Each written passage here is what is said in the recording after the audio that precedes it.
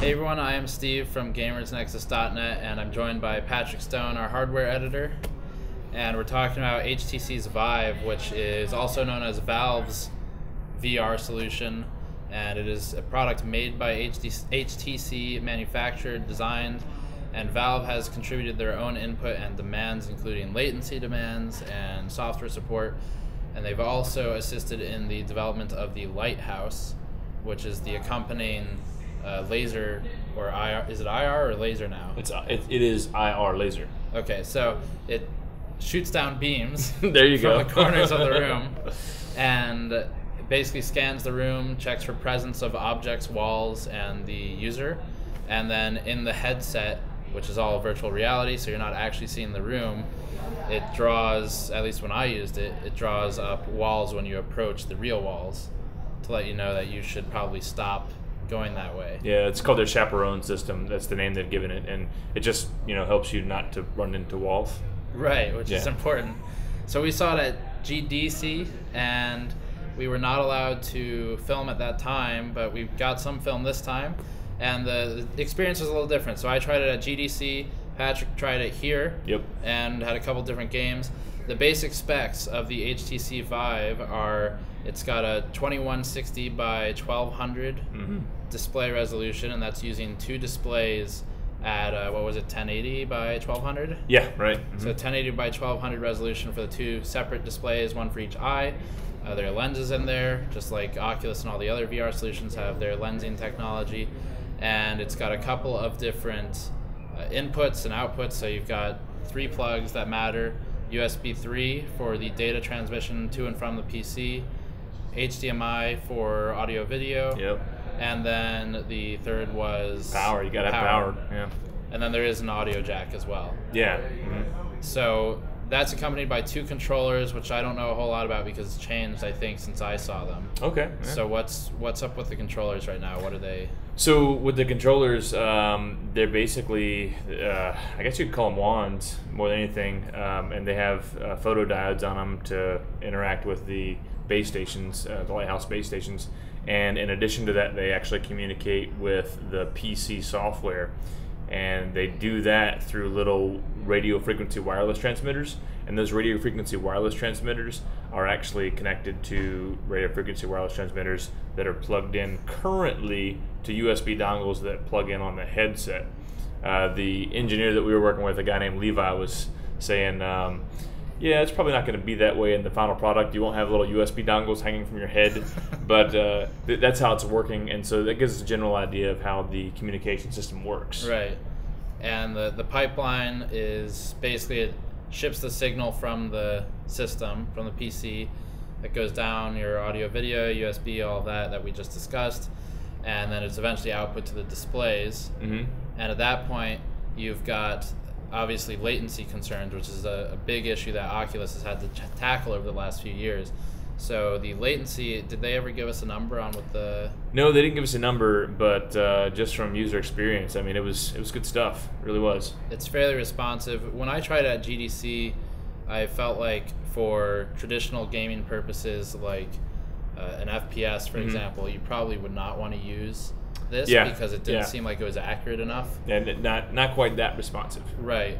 But for new experiences, like there was a painting program where you go in there and you can paint stuff in 3 dimensions. It's really cool. What was you had a plane one or something? Yeah, so I got to play a game where basically you had airplanes that were flying around, and you had to literally walk through the land and grab the airplanes, and when you grabbed the airplanes, you then directed them how to land.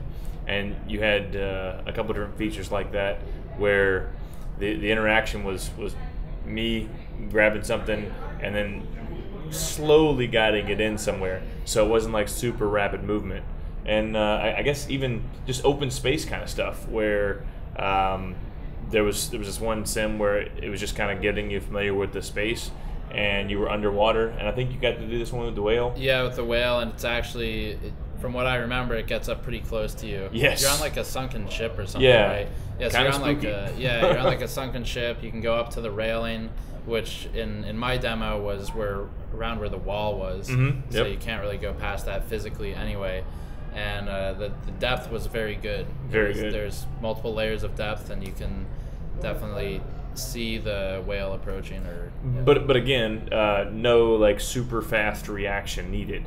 So this is the kind of thing we're seeing right now. So that there probably are some latency things that are still working out, but to that regard, I didn't feel like as I was moving around and interacting with the controllers that it was like click, wait for something to happen, and then move.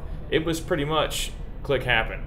But if you're playing a first-person shooter where split seconds of shooting counts, then I could see a problem with that. And what was the Dota demo is probably relevant. Yeah. Since people like Dota. So you guys might be familiar with the shopkeeper, right? And so they actually got you to go into the shopkeeper's place, and you got to interact with a lot of objects there.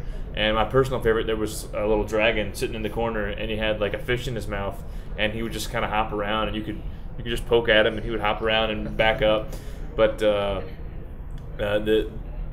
talk about wanting to go into a game and like be fully immersed in a game. That was the experience that was going on here. So pretty impressive from my point of view at this later stage of development. I think the technology is very impressive. The use cases and implementations are going to be a challenge. I talked about this in the first article, where you basically require either an empty room or a large space you can dedicate to this. So it's not something everyone can have if you're like cramped in an apartment already or something. Good point. Because you do need space for the lighthouses to be in the corners of the room and to not trip over stuff and run into walls, because this is a fully you see nothing of the outside. Yep. So technologically, I know that the refresh rate is 90 hertz. Yep. On the two screens. And you spoke to Levi, was it? Yeah. Mm-hmm. So you heard a lot more about the tech than I did. What's stuff that people should know? So the tech's pretty cool in that one of the things they did that allows them to push these high resolution images at high refresh rates is that that they are using HDMI, and that allows the data to come across quickly. So there is the idea that you're walking around with a cord tagged onto the back of your head, and I think it's going to stay that way in the early development. Levi and us also talked about the possibility of wireless in the future, and he said don't count on it, but don't count it out either. So looking at some of the other parts, we've already talked about the HDMI, we've already talked about the power, we've already talked about the USB, and we've talked about the controllers and how the controllers are linked wirelessly via USB dongles. But what we haven't gone into a lot of detail is the sound. And we actually talked about a pretty cool concept. Currently, what they want to do with sound is they want to have the HDMI deliver the audio to the headset. And then on the headset is a 3.5 millimeter stereo jack. You plug it in about right there, and then you can use a nice set of, real headphones. Yeah, real headphones, right? Some gaming headphones, and you put them on, and then again you're immersed. But another idea would be to use a fully configured surround sound system, and the advantage of doing something like that would be that you could still hear outside real world sounds. Like, so if somebody was in need of your help and you needed to quit playing a game, you could actually hear them, whereas with headphones on you may not hear them. That is a legitimate use case concern, actually. Mm-hmm. Yeah. So we've talked about how the information is delivered to the system, how the system delivers it to you, but how does the system know where you are? Right. And so we talked about not running into walls. Yeah. System's got to know where the walls are. So this was where the Lighthouse base stations come in. The Lighthouse base stations are infrared laser, I guess you could call them transmitters, and they kind of shoot a beam pattern down at the floor, and it goes left and right on a rotor, and it goes up and down on a rotor. And so you've got one from one corner and then one from the opposing corner. And the reason they did that, he explained this to me, was that let's say you turn around, and then all of the photodiodes that are on the headset and that are on the controllers, if you turn around, let's say your back's facing me, and you got one of your Lighthouse base stations shooting this way, they can't see any of the photodiodes. So that's why the other one's in play. Yeah, you got it. And so it uses these base stations in the way Levi explained it was like a GPS-like approach. The base stations don't talk to the system in any way. All they do is they just project lasers. And so like in GPS, we don't ever talk to the satellites, but the satellites do send signals down. And so it's a system that allows the headset to keep up with where it is based on these lasers. All right, so with these Lighthouse base stations, one of the cool things is that we were told that if you wanted to make a bigger room or a hallway, you could do that. You could just add Lighthouse base stations, and then you could theoretically just keep tiling them out. So it's like tile, tile, tile, tile, and you just keep getting bigger. Well, the problem with that, the limitations that we have right now, is you'd have to have like a really long HDMI cord, a really long power cord, a really long USB cord. And some of you guys might know. Signal only goes so far. Yeah, you get signal degradation, exactly right. And then some people were like, well, let's just do it all wirelessly. And the problem with wireless is bandwidth right now. We currently don't have the bandwidth to send a really nice high-definition video signal over wireless. So some people have been like, hey, well, let's just strap a PC to our back then. Yeah. Well, then you got heat and battery issues too. So, but hey, there's engineers, people like fun stuff. Maybe it'll get developed in the end. Right. So speaking of development, the original target I was told was 2015. Yeah. It sounds like that's only an initial run now, and then the rest is 2016. Yep, that's what I've been told. So that's competed with Oculus and some other solutions, but that is what the target date looks like.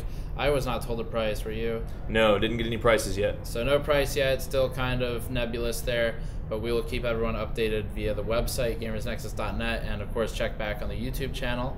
And if you like this kind of content, if you like the technical detail, then do check out our Patreon page, which is in the post-roll video linked there. So that's all for the HTC Vive. Hit the link in the description below for the full article, all the other technical stuff we didn't get into here, and we will see you all next time.